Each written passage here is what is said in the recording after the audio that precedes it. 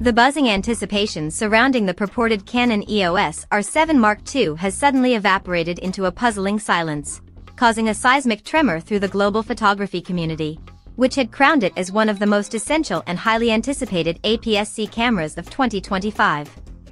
Enthusiasts, wildlife photographers, and professional videographers alike were ready for what many predicted would be the definitive crop sensor hybrid workhorse, offering a revolutionary blend of next-generation performance, blistering fast processing power, and sophisticated video production tools designed specifically to push the boundaries of the APS-C category. This mythical successor to the celebrated Canon EOS R7 was slated to democratize high-end features, yet instead of the expected launch event, detailed product specifications leaks, or even a cryptic teaser campaign, all we've received is a deafening quiet. Multiple credible industry reports and insider whispers are now strongly suggesting that the Canon R7 II has been strategically and quietly delayed, with some sources indicating a possible launch deferral all the way back into mid to late 2026. While this news is undoubtedly a major disappointment for the vocal prosumer market segment fixated on mirrorless systems, a deeper examination reveals that this is not merely a logistical hiccup, but a highly calculated move by Canon, offering profound insights into their long-term market strategy, their commitment to the EOS ecosystem, and the evolving financial dynamics of the digital imaging sector. To truly decipher the reasoning behind this pivotal product roadmap adjustment, one must first reflect on the immense, and frankly, unprecedented success of the original Canon EOS R7. Upon its release, the R7 swiftly became a benchmark APS-C mirrorless camera, carving out a commanding position with its core specifications, a high-resolution 32.5 megapixel APS-C sensor, underpinned by the legendary dual-pixel CMOS AF2 for lightning-fast and intelligent autofocus, advanced subject detection capabilities covering animals, vehicles, and people, and truly incredible sustained burst speeds, clocking in at an astounding 30 frames per second using the electronic shutter, or A. Robust 15 frames per second with the mechanical shutter, a dream for sports and wildlife photography. Beyond stills, it delivered exceptional oversampled 4K video at 60 frames per second and buttery-smooth Full HD 120 frames per second slow-motion footage, providing immense creative shooting flexibility. Crucially, it housed a highly effective 5-axis in-body image stabilization system, rated for up to an industry-leading 7 stops of correction when paired with specific lenses, all packaged within a durable, weather-sealed magnesium alloy body weighing a mere 612 grams. This potent combination established the R7 as the perfect balance of price, cutting-edge performance, and essential portability for its target demographic of serious photo and video creators. Given this runaway success and the strong consumer demand signal, one might assume Canon would rush its successor to market. However, the reality is far more complex than simple inventory management or component shortages. While in the recent past, the most obvious explanation for such a delay would involve generalized production-related challenges, be it the lingering global semiconductor scarcity, supply chain disruptions, or specialized sensor fabrication issues, this explanation seems to break down under current scrutiny. Canon has successfully navigated the turbulent waters of the last few years, recently launching its high-margin, flagship full-frame cameras, including the much-lauded EOS R5 Mark II and the top-tier EOS R1, both of which arrived on schedule without any significant commercial setbacks. This clearly indicates that Canon's manufacturing logistics and production pipelines are robust and entirely stable. Therefore, if the R7 II is not being held back by a technical bottleneck or a failure in operations management, the true strategic rationale must be deeply embedded within Canon's overarching business model and competitive market strategy. The digital camera market has undergone a dramatic transformation over the last decade, fundamentally altering the role of the APS-C format. Historically, crop sensor cameras served as the essential entry point into the comprehensive EOS mirrorless ecosystem, appealing to budget-conscious beginners, advancing enthusiasts, and even some professionals who specifically required the extra focal length reach for applications like birding and action sports. Yet, a profound shift has occurred. The distinction between APS-C and full-frame cameras has become significantly blurred. Full-frame technology has become dramatically more affordable, physically compact, and accessible than ever before.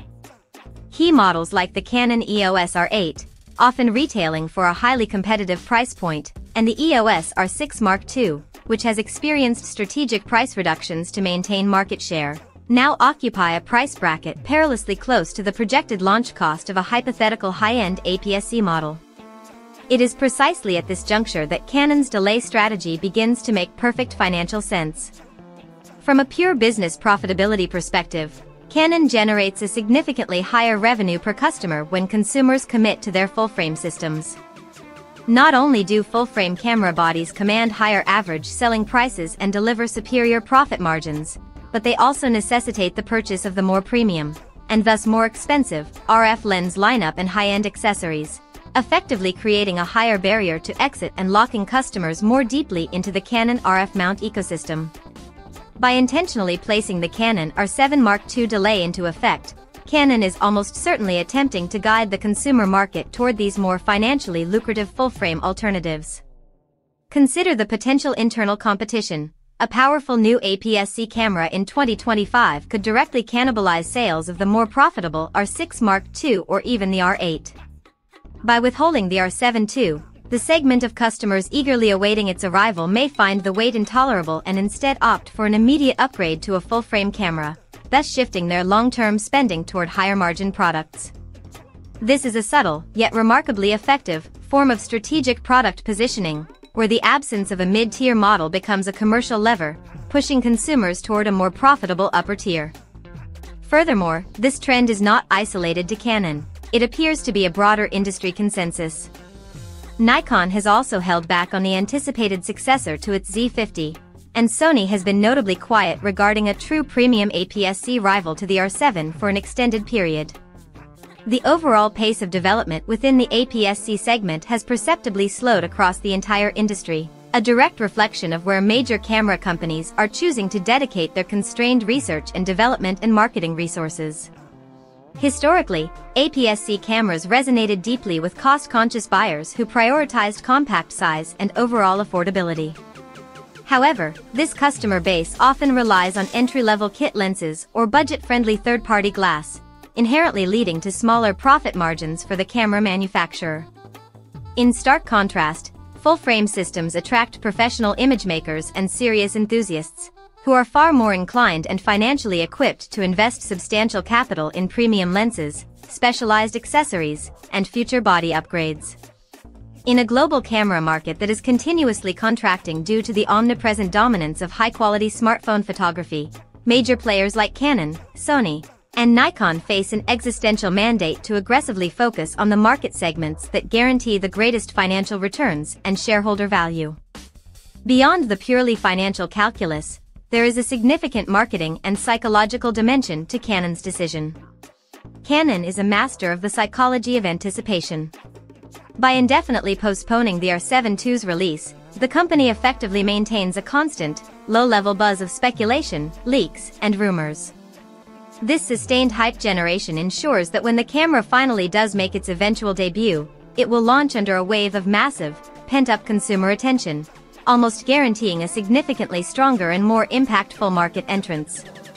The matter of product launch timing is also critical, Canon's immediate focus. Throughout late 2024 and early 2025 has been unequivocally directed at its premium full-frame lineup, with the R5 Mark II and R1 acting as the central pillars of their technology showcase. These launches serve to solidify Canon's image as the undisputed leader in innovation, advanced engineering, and professional performance. Releasing the R7 II concurrently would risk not only stealing a portion of the spotlight GHT but, more detrimentally, creating a scenario of direct internal product competition. Why, a consumer might ask, should they commit to a $3,000 plus R6 Mark II when they could potentially acquire a vast majority of its core features in an R7 II for nearly half the expenditure? The delay meticulously prevents this unfortunate overlap, granting the high-end, premium models an unobstructed period to dominate the market conversation. Lastly, there is the fundamental issue of technological readiness and sensor evolution. While the R7's 32.5 MP sensor was revolutionary at its launch, by a projected 2026 release window, a new generation of advanced APS-C sensor technology will undoubtedly be available. Canon is likely waiting for a sensor platform that delivers genuine, measurable improvements in dynamic range, extreme low light performance, data readout speed, and critical power efficiency. Launching the R7 too early with only marginal, iterative upgrades risks making the new model feel quickly outdated within a year or two.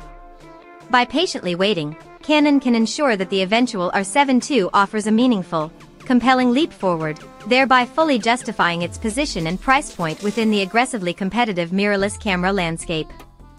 Ultimately, the ongoing saga of the Canon EOS R7 Mark II delay underscores one irrefutable fact: Canon is in absolute, calculated control of its long-term strategic roadmap. The camera is neither a vaporware fantasy nor a forgotten project. It is simply being meticulously positioned for maximum market impact and financial gain.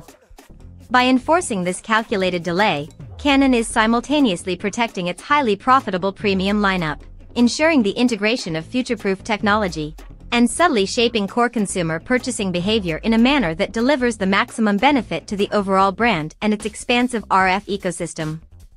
The wait for this advanced APS-C model will be protracted, but if Canon's strategy holds true, the eventual Canon R7 II could indeed become the definitive crop sensor camera that entirely redefines what is technologically possible, permanently blurring the functional lines between crop and full-frame performance once and for all, setting a new global industry standard for APS-C photography and videography.